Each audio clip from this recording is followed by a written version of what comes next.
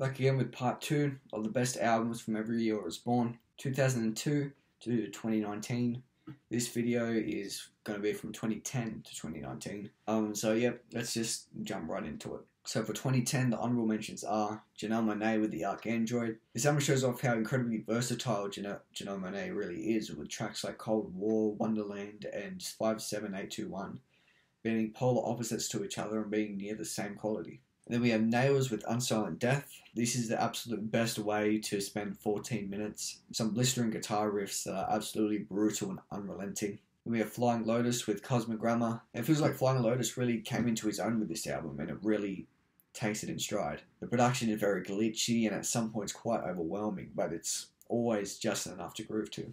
And the album of the year for 2010 is Joanna Newsom with Have One On Me. Another example of why Joanna Newsom is the greatest songwriter ever. This mammoth of an album is definitely a worthy follow-up to Yes, with her songwriting still being at genius level. The instrumentation, in my opinion, really improved on this album, and the emotional peaks do stand out more than ever. Songs like Baby Birch still bring me to tears because of her beautiful voice and the potent lyricism. 2011, the honorable mentions are Fleet Foxes with Helplessness Blues. Although it's quite a safe album instrumentally speaking, the songwriting really shines in this, with topics about the struggles of growing up all over this. And Matana Roberts with Coin Coin Chapter 1. It's very rare that a jazz album will stick in your head for as long as this one does. The avant-garde jazz passages leave me speechless at some points, and her spoken word is absolutely chilling. And then the last honorable mention for 2011 is The Caretakers and Empty Bliss Beyond This World. I'll let a YouTube comment describe this album.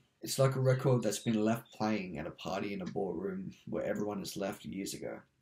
Chairs still upright, streamers overhead, empty cups and bottles left lying around, empty dinner plates still at the seats. All coated in a layer of dust and cobwebs, and in the far back corner of the room sits a big old record player with a record that just keeps on turning. Day after day, month after month, year after year, refusing to accept that her time has passed, hoping desperately that someday people will return to listen to her song once again. A great way to describe it. But the album of the year is not The Caretaker, it is Giles Corey's self-titled. Dan Barrett, the other half of the legendary Have a Nice Life, created this absolute gem of an album, and I think it can stand toe-to-toe with Death Consciousness. The production is very lo-fi and is often a kind of looming presence in the song, and it really works well with the passionate and distant vocals. Songs like The Blackest Bile and No One Is Ever Going to Love Me are some of the most gut-wrenching songs ever. 2012, the honorable mentions are Lil Ugly Mane with Mr. Thug Isolation. This is a really nice revival of Memphis-style hip-hop. Lil Ugly Mane's lyricism on this is also top-notch, with Throat and Guns absolutely leading the charge in that department. Then we have Swans with The Seer. This album is one of many albums in the Swans discography that'll leave you speechless and terrified. Then we have Fiona Apple with The Idler Wheel. Another incredible album from an incredibly consistent artist. The Idler Wheel was probably her most mature album at the time of release, and it shows it through some of the best songwriting of the past 10 years. And the album of the year for 2012 is Death Grips with The Money Store. This is a pretty polarizing album that really pushes the boundaries of what hip-hop can be. The production is loud, and from the get-go you know that you're in for an album that will sound like no other. While most people talk about the incredible production, which is deserved praise, barely anyone talks about MC Wright's incredible lyricism and storytelling, and they just write it off for yelling. This is really a dynamic and hyper album that doesn't sound like anything else out there right now. For 2013, the honorable mentions are Candy Claus, Series, and Calypso in the Deep Time. This album is such a refreshing take on shoegaze that doesn't fall into some of the tropes those albums tend to do. And the tracks are dreamy, with the vocals almost meshing into the instrumentals. Then we have Deaf Heaven with Sunbather. This is a beautiful mesh of black metal and shoegaze and even post-rock. The guitars are soaring and the vocals are just as grimy as other black metal records. And the last honorable mention is Ichiko Aoba with Zero. I couldn't find the English translation to the lyrics, but her beautiful vocals and mesmerizing guitar work is enough for me to love. The album of the year for 2013 is Tim Hecker with Virgins. Tim Hecker does an incredible job at creating these otherworldly landscapes that create such a haunting atmosphere around themselves. There's never a dull moment on this, and there's something always happening or changing that you can't keep your attention off it. Some of the songs on here, like Prism, Live Room, and Black Refraction, are some of the most stunning songs of the past decade. 2014, The honorable mentions are Freddie Gibbs and Madlib with Pinata. Freddie Gibbs and Madlib have an unprecedented amount of chemistry and they flex their muscles with one of the best hip-hop albums of the past 10 years. Then we have Swans with To Be Kind, an absolute mammoth of an album. It goes for just over 2 hours and not a second is wasted. Every single song is larger than life and Michael Gira vocals are top notch and so aggressive on every track. And the last honorable mention for 2014 is Sun Kil Moon with Benji. This album is incredibly poetic and emotional that is sure to bring many to tears. Benji really solidified why Mark Kolasek is one of the greatest songwriters of not only his generation but of all time. And the album of the year for 2014 is the Masakatsu Takagi album, Kageyaki. This album has some of the most beautiful piano ballads I've ever heard. Songs like Uharu and Utagaki Part 2 really exemplify this with the passion oozing from these songs. The thing I love most about this album is its sincerity. The kind of lo-fi vocals and the perfect piano really make for an experience that feels sincere and welcoming. The whole album is like an enigma. I don't think I've ever heard anything like this album before and even after. The feeling that this album gives you is really hard to recreate. 2015, the honorable mentions are Carly Rae Jepsen with Emotion. This is my personal favourite pop album of the last decade and it still blows me away with every listen. The production is reminiscent of 80s synth pop and her hooks really do stick in your head. Clarence Clarity, Know Now. This blew me away when I first listened to it. I mean, the beautifully glitchy production and the melodies he creates still shocks me. And the last honorable mention is Death Grips with The Powers That Be, a completely insane double album from hip-hop's most enigmatic group. It consists of two sides that are respectively more electronic and bombastic and are just as good in quality as the other. Now the album of the year for 2015 is obviously Kendrick Lamar's To Pimp a Butterfly. I mean, what can I say about this album that hasn't already been said? This is an absolute masterpiece and the peak of hip-hop so far. The production is like modernized 90s jazz rap and Kendrick's nasally vocals really does suit this well. Not only is his storytelling and lyricism top-notch on songs like Wesley's Theory, These Wars and How Much a Dollar Cost, but his vocal performances are second to none, with songs like You and Black of the Berry being absolute standouts. This is an incredible album that never fails to leave me speechless. 2016, the honorable mentions are Nick Cave and the Bad Seeds with Skeleton Trees. This is a really, really haunting album with Nick Cave's poetic lyricism being an absolute standout on this. Topics range from Christianity to death and every second is intriguing. This is the type of album that takes multiple listens and reading to really understand. Then we have Danny Brown with Atrocity Exhibition. This is a pretty enigmatic hip-hop record. The instrumentals are unique and weird and Danny's voice, while it may put people off, works really well with it in my opinion. And then we have David Bowie with Black Star,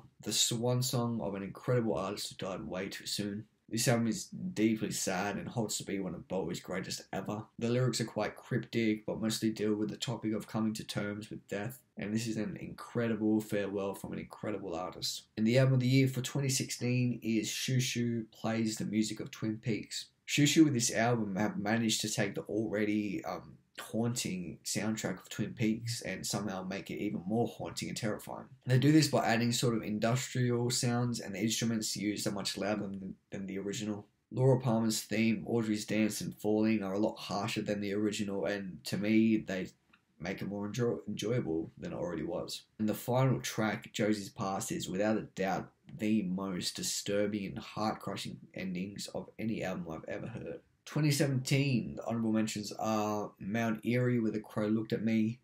This album is about death. That's all I say about it. It's a brutal portrayal of death. Big Crit with Forever is a Mighty Long Time. While the track list and the length of it might seem a little daunting at first look, it never fails to keep my attention. Standing on the Corner with Redburns. You want some hip-hop instrumentals with some incredible jazz sampling? Redburns is the one for you. The album of the year for 2017 is Lingua Ignota with All Bitches Die. And how do I even describe the experience of listening to this? The production in an instant can go from beautiful piano ballads and her beautiful yet haunting vocals to some loud and overblown bass hits and her screaming her lungs out. The lyrics are really dark and chilling, which really fits with a dark and disturbed aesthetic. I mean, most of these songs almost create a spectacle of themselves and they all feel larger than life. For 2018, the honorable mentions are Against All Logic with 2012 to 2017. Nicholas Jar's alter ego, Against All Logic, goes full deep house with this, using samples incredibly well to create these nice grooves. Midair Thief with Crumbling, a criminally underrated album that I hadn't discovered up until recently, and I'm so glad that I did. This album is so much fun and a really, really great vibe album. And then we have Daughters, You Won't Get What You Want. This album is so dark and unforgiving that I wouldn't argue with anyone putting this as the album of the year. The production is dark and noisy, and the lyrics match the tone of it. An incredible comeback album. The album of the year for 2018 is Earl Sweatshirt with some rap songs. This is really an emotional opus for hip-hop music in general. Everything about this album is done perfectly. The instrumentals are very sample-based and similar to those from Slum Collective with Mike Medhane. But he manages to fit himself into that sort of music without sounding like everyone else in that space and finding his own lane. This album really convinced me that Earl is among the best rappers in the world right now, and he's only 25. And for 2019, the honorable mentions are Charli XCX with Charli, a truly one-of-a-kind pop album that's always a treat to listen to. Charli's venture with PC Music has definitely done wonders for her, and she now seems immune to dropping bad music, so listen to it. Then we have JPEG Mafia with All My Heroes Are Cornballs. JPEG Mafia is one of hip-hop's rising stars, and he flexes his creative muscles on this, with incredibly unique instrumentals and great lyricism shown throughout. The last honorable mention for 2019 is Tyler the Creator's Igor. This album will forever hold a special place in my heart. This is, in my opinion, Tyler the Creator's peak as of right now. His vocals are really nicely awkward, and the instrumentals are so incredibly unique. I mean, his progression from Bastard to Igor is incredible. The album of the year for 2019, The Caretaker with Everywhere at the End of Time. I mean, this is an absolute masterpiece by all accounts. It tells a story without using any vocals, only sound. This really opened my mind into what music can be. The album starts as playful and calming ballroom music, and it descends into dark ambient and drone, and the transition is immaculate. Truly one of the best albums ever made. I mean, the 7-hour runtime is quite intimidating, but it really is worth a listen. And that's it. I hope you guys enjoyed. Don't forget to like and subscribe. Don't forget to comment any albums that you feel I left out, and I'll make sure to respond to most of them. And yeah, hope you guys enjoyed, and see ya.